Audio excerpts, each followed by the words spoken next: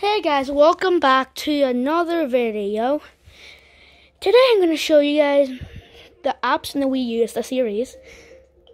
So first we're going to start off with friend list. This is friend list. So friend list is basically where you can check where all your friends are, what they're doing and all that stuff. So yeah, you can just scroll down as much as you want. You can search to player history.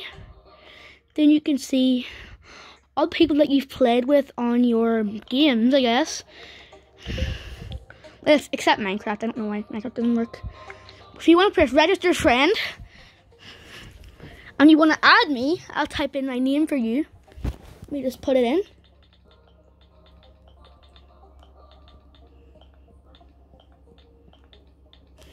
Okay, so this is my Nintendo Network ID, Jimmy and his cats.